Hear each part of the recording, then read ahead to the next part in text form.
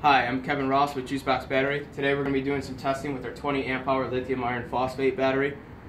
What we're going to do is 3 tests back to back. They're going to be a 400 amp load test. The first test is a standalone test. Second test is going to be with a low amperage charge from an associated 6001A. And then the last test is going to be a simulation of what it would be like in your vehicle with a high amperage load up to a 100 amp charge. So this is going to be a 400 amp load test.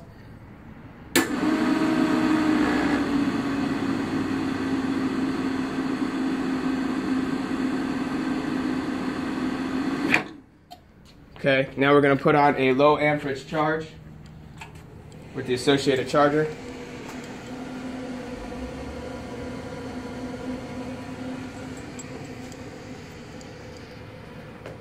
We're going to go ahead and do that test again.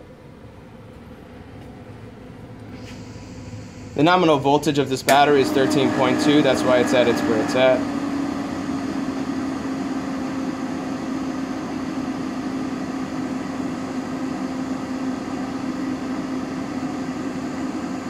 Okay. Then we're going to go ahead and put a high amperage test. This is going to be quite similar to what you'll see in your vehicle with your stock alternator. It's putting about 90 amps of current into the battery as we speak. Give it a quick second for it to rebalance. And then we're going to go ahead and do the same test.